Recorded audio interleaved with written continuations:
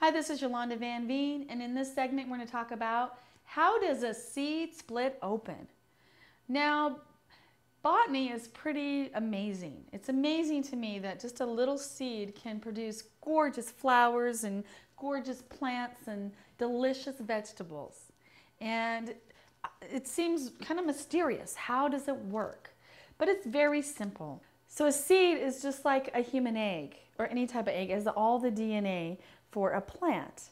And so for it to break open, it needs a few things. And basically it needs warmth and heat and moisture.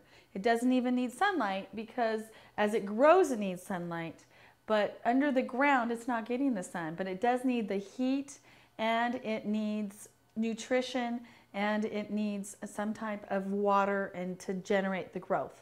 And basically for a seed to grow, it grows a root, and that root comes out of the middle of the seed and it'll shoot out and break off and break out the protective barrier, just like a chicken egg would. So it'll come out and start a root first. And if you notice too, if you've grown seeds, a lot of times the seed will come out of the ground and it'll have a root on it, but you just see the seed is still there. And then it'll start growing leaves, 2 leaves generally, it depends on the plant.